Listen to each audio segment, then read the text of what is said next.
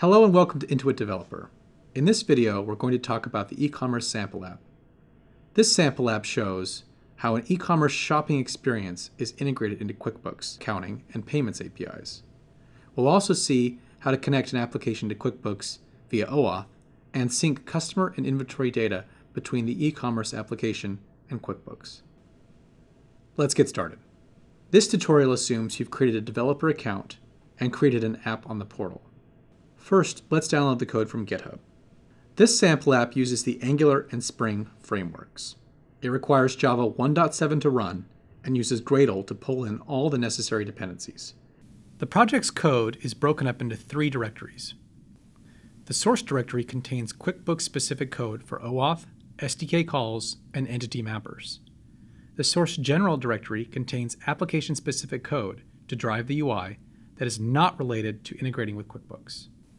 The public directory contains the UI code. Before you start running the sample app, you need to make sure to set the app token credentials in the oauth.json file. The token and credentials can be found in the keys section of your app on the portal. Copy over the token, Oauth consumer key, and secret into the oauth.json file. Next, open up a terminal and go to the sample app directory. Then type the following command, /gradlew boot run. When you run this command for the first time, it will take a little while for the sample app to start since Gradle has to pull in all the required dependencies. Once the project is set up, open a browser and go to the following URL. The first step is for a small business owner to connect the app to their QuickBooks company. This gives the app permission via Oauth 1.0 to make API calls against the company's data. The ia.properties file defines property values that are used by the QuickBooks SDK. The first 3 values are Intuit URLs that can be considered constants. The final value, Oauth callback URL, will point to the second REST endpoint you implement in this video. To add the Connect to QuickBooks button to your web page, first add a script element pointing to the Intuit Anywhere JavaScript file to your web page. Then add the IPP Connect to QuickBooks element to your page. Next, you need to initialize the Intuit Anywhere JavaScript library by calling setup and passing 2 pieces of information.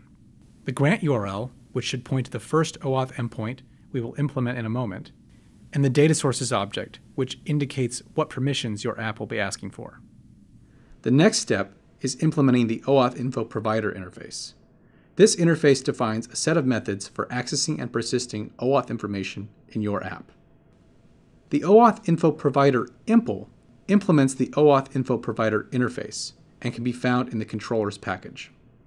Now, let's look at the REST endpoints that need to be implemented for Oauth.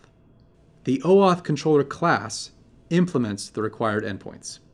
The first endpoint to implement is the request token endpoint.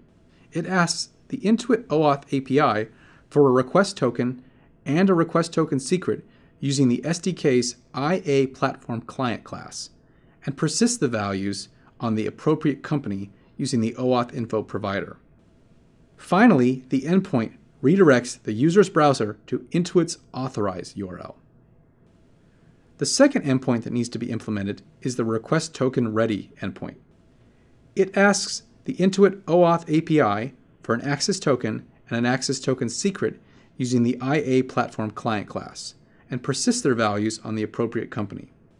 In order to make this final request to the Oauth API, you need the following values: the request token and request token secret that you persisted on the company in the first endpoint, and the verifier code, which is passed as a request parameter to this endpoint. Next, a small business owner syncs data between the app and QuickBooks. In this sample app, we're syncing customers and sales items. Clicking on the Sync button for a given entity type sends all entities of that type to QuickBooks and saves the resulting QuickBooks ID in the sample app database. Let's go over the Create Customers in QBO method in the QBO Gateway class. First, we create an instance of the data service class. Next, we determine customers that need to be pushed to QuickBooks and customers that already exist in QuickBooks. Next, we push the customers which do not already exist in QuickBooks using the batching functionality in the SDK. To use the batching functionality, we create one batch operation, add each customer to the batch operation, and execute the batch.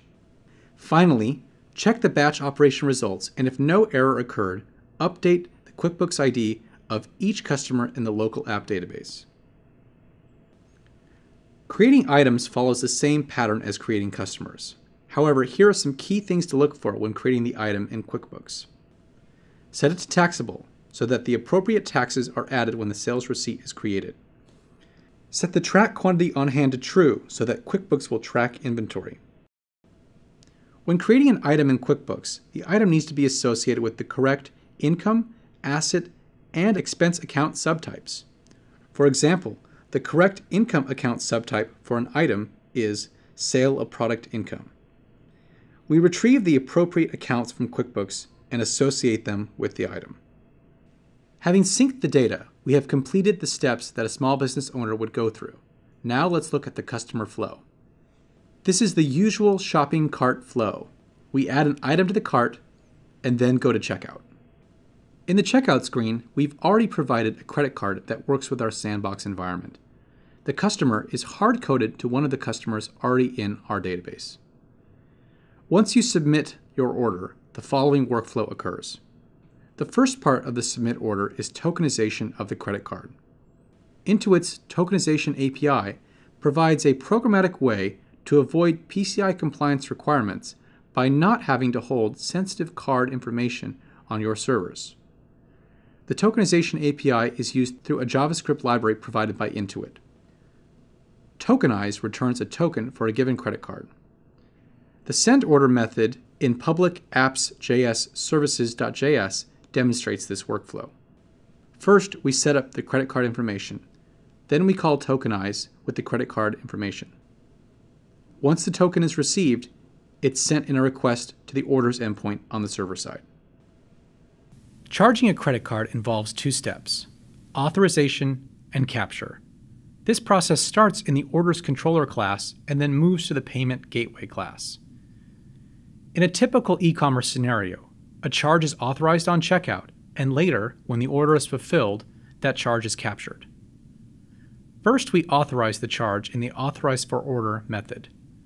We create an instance of the charge class, set the capture value to false, fill in the appropriate values for currency, description, and payment token, and finally call the charge method. This verifies that the card account has the funds available and subtracts the amount from the cardholder's balance without transferring the funds. Next, we capture the charge. Before we call capture funds for charge, it is important to check the status of the charge object that was returned from the authorize step. In capture funds for charge, we create a new capture object, set the amount, create a date and description, and call the capture method on the charge object, passing in the instance of the capture object. This actually transfers the funds from the cardholder's account into the merchant's account. Once we have captured the charge, the last operation we perform during submit order is creating a sales receipt in QuickBooks for accounting purposes and to provide to the customer. In the order controller, after charging the customer, we then call the create sales receipt in QBO method in the QBO gateway class. First, we create an instance of the sales receipt object. For each item in the cart, create a line item and reference it to the sales item in question.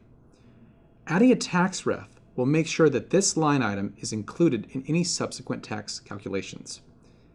To apply a discount, we add a separate line item for discount.